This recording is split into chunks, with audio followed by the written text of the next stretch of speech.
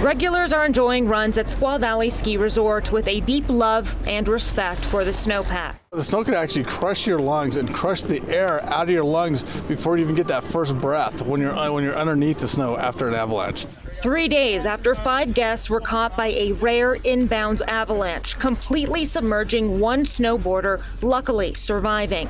Squaw Valley declining an interview, but says Friday's emergency response involved more than 100 ski patrollers, responders, and rescue dogs from multiple agencies, including North Tahoe Fire. My main goal is to unbury your head first, move down to your chest and the rest of your body. Nice. Recommending an avalanche beacon or transceiver as the most useful rescue tool if caught in an avalanche. Transceivers are the quickest way for us to identify if somebody has one on, so we can find somebody within 2 minutes. And if completely submerged, create an air pocket to buy time. It's really hard to move in the snow, but you want to get your hand up to your face so you can make just a little bit, just a couple inches is all you really need to help you survive.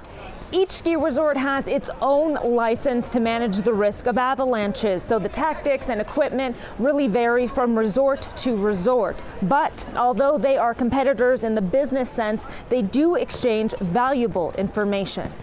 Boreal Mountain Resort among dozens, launching a mountain safety guide for the first time ever. And that's the best part about this guide is it's uniform and we can all agree on one safety message. From the dangers of avalanches to deep snow and tree wells, tools that can now be found at every resort in California and Nevada.